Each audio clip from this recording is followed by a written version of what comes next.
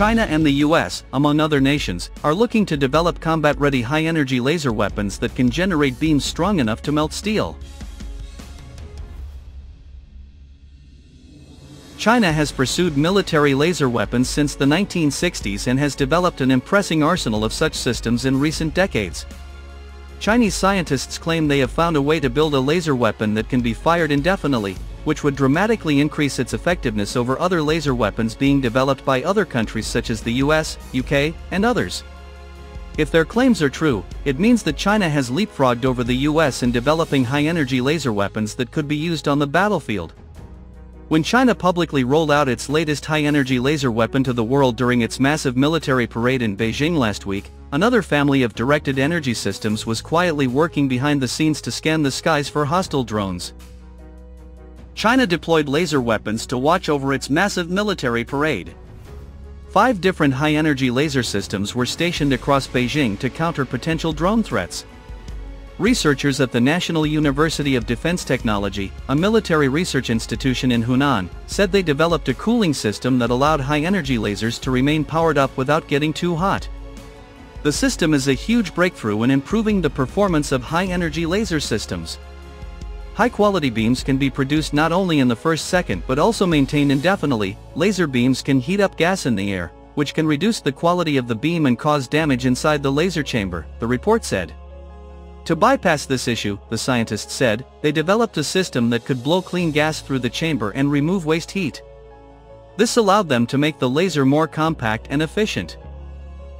China and the US, among other nations, are looking to develop combat-ready high-energy laser weapons that can generate beams strong enough to melt steel. High-powered laser weapons have the potential to be a game-changing technology for warfare and defense because they could shoot targets such as drones, missiles, and small aircraft at nearly the speed of light at a fraction of the cost of interceptor missiles. A challenge, though, has been cool-down time. Steve Weaver, a former British military official, said that if the news on the achievement by the Chinese scientists was true, it would put China ahead of the US in more ways than one. This is a big breakthrough considering the US failures in this area, he said, highlighting a section of the South China Morning Post report pointing to US military systems that didn't quite meet expectations. Major defense companies in the US have also been pushing forward the development of laser-based weapons as part of projects including the US Department of Defense's High-Energy Laser Scaling Initiative. The beams could be used to defend sites from incoming threats. So far, many advanced designs and research progress on dynamic air-blowing thermal management in China have not been reported, the scientists said. This is the first time that some of the designs have gone to the public. When China publicly rolled out its latest high-energy laser weapon to the world during its massive military parade in Beijing last week, another family of directed energy systems was quietly working behind the scenes to scan the skies for hostile drones. 5 different high-energy laser systems were stationed across Beijing to counter potential drone threats. The country's state-run Aviation Industry Corporation of China AVIC revealed in a Weibo post on September 10 that it had deployed 5 different laser weapon systems near Tiananmen's Qianmen Gate, the Wangfujing district, and the Beijing Capital International Airport for drone control during the parade, which marked the 80th anniversary of Japan's defeat at the end of World War II. The laser weapons, which included AVIC's Light Arrow 11E and Light Arrow 21A systems, accurately identified targets multiple times, successfully completing the parade support mission, the company stated. China has pursued military laser weapons since the 1960s and has developed an impressive arsenal of such systems in recent decades.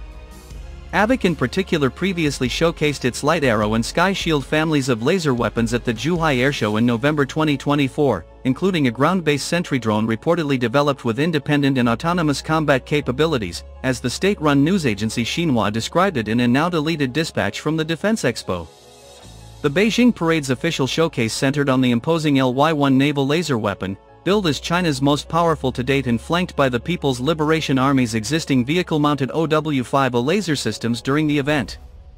But the quiet deployment of Light Arrow systems for security underscores growing confidence in directed energy weapons not just as military showpieces, but as practical air defense tools in sensitive domestic settings. Low-cost weaponized drones have become a growing security risk for governments around the world beyond the battlefield.